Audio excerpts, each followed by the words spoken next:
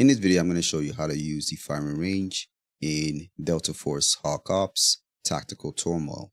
So now this is the extraction shooter mode in the game. So there is multiple ways to access your firing range through your black site, which is accessible through here.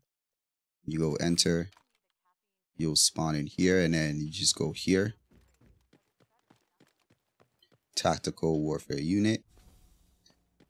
To your left here, you'll have access to the firing range. Okay, so now the alternative is also through if you go to, let's see, if I hit tab, through your stash, you can right click your weapon and hit modify, and also you have access to firing range through here as well.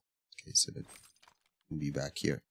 All right, so you have many features here within the firing range, which I think it's important to learn. So on the top left hand corner, you can see the damage that you can deal, and there's also a refresh button there. So right now, let me switch into single fire mode real quick. As I do damage, you see that the damage goes up. Okay, the applied damage goes up here, and hit O to refresh it. This way you can test it. Okay, so Reazing, there's also armor, total armor damage there as well. So the way to do this is, actually I'm going to show you that a little bit shortly as we get into the armor pieces. So on each section here, you have access to modify your ammo as well as modify your targets. Okay, so we're going to go here. We're going to modify our ammo here. So here, you'll have the option to select the type of ammo you're using. This is the white ammo for this gun, green, blue, purple, as well as orange, which is the best one. So you can equip it so that you can do your test as well. Okay. An alternative to get into this screen is to hit the tab key, and it will bring you to the same screen. And if you have multiple weapons, you can also do the same thing for each of your weapons that you have equipped. Okay.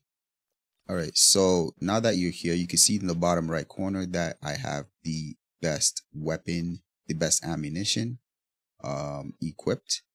And so then you can also continue on with your testing.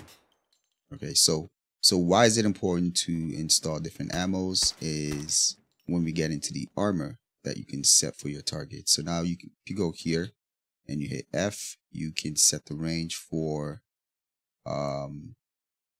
the target for each. So I'm going to set this one to 22 meters.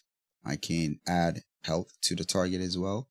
I'm going to turn on numbers display so you can see the damage numbers as you hit.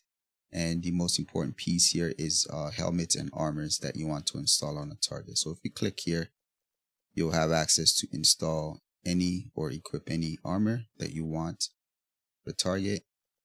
So I'm going to pick the highest class to equip on this and save this. If you can see, my target now has the armor, and it's only for this one. Okay, so you can see that the other ones aren't, because you need to do the same thing here for each, as well as this one if you ever choose to do that. Okay, so a great thing is you can also set different distances for each. If I want to bring this one closer, I can do that, and it will be here. And of course, I can set the damages as well as the target armor. Okay, so now I'm gonna hit O to refresh again, and I'm gonna do some damage. So this one is just pure armor again, and then I did armor, but I penetrated a little bit.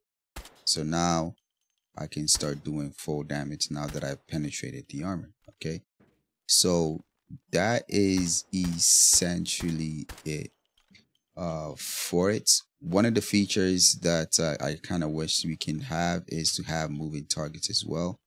Hopefully they will add that in a future patch for this. But this is really great if you want to test each weapon and to see how each ammunition works for each weapon. Okay, I'm trying to grow this channel. Do me a favor, hit the like button and subscribe. Stay unfazed.